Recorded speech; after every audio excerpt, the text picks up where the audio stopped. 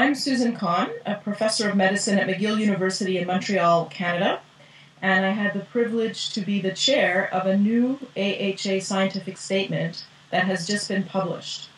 The statement is titled The Postthrombotic Syndrome, Evidence-Based Prevention, Diagnosis, and Treatment Strategies, and I, along with my international co-authors, worked very hard over the last couple of years getting this statement together, and it has been finally published.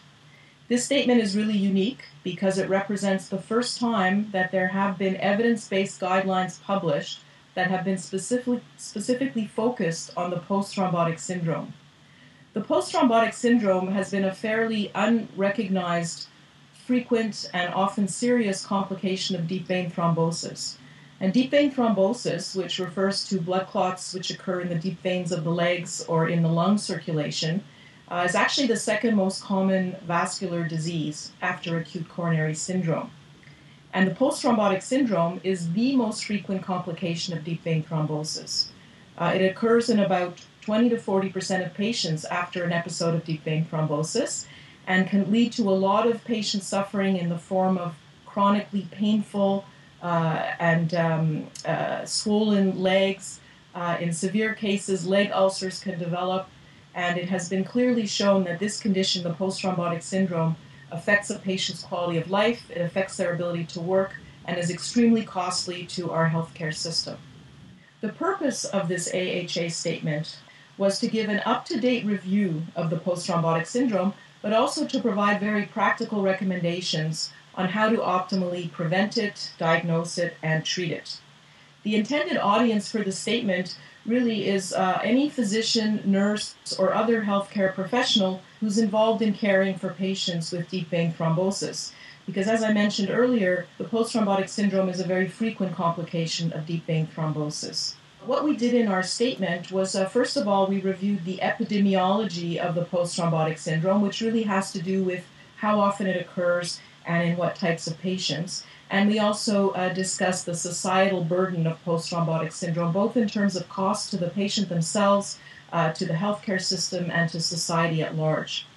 We then went on to discuss how does postthrombotic syndrome show itself clinically, what are the characteristic symptoms and features on physical exam associated with the postthrombotic syndrome, and we then discuss how best to diagnose this condition. We then go on to review risk factors for the postthrombotic syndrome, and in the latter part of the chapter, we provide recommendations on best practices in the current day, namely 2014, for means to prevent the postthrombotic syndrome and to treat the postthrombotic syndrome after it occurs. Finally, we discussed postthrombotic syndrome in special populations, namely in patients who have had an upper extremity deep vein thrombosis or an arm DVT, and then in children who have had deep vein thrombosis, because both these types of patient groups are at risk as well of developing the postthrombotic syndrome.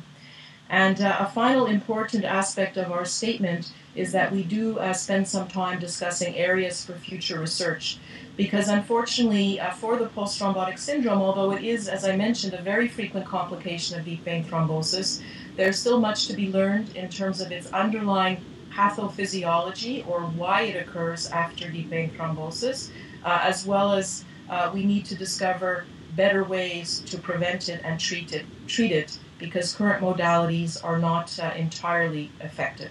I would like to congratulate the American Heart Association for recognizing that the postthrombotic syndrome is really deserving of its own scientific statement. This is the first time that there have been evidence-based guidelines authored by a group of international experts in the field that have solely focused on the postthrombotic syndrome. And while the postthrombotic syndrome has been a component of other types of evidence-based guidelines focusing on deep vein thrombosis and venous thromboembolism as a whole, there has always been limited room in those chapters to really address the particular issues of the postthrombotic syndrome. And I feel very strongly that our statement very clearly aligns with the AHA's mission of building healthier lives free of cardiovascular disease and stroke. The postthrombotic syndrome is an important form of cardiovascular disease, and therefore our statement fits clearly within the AHA's mission.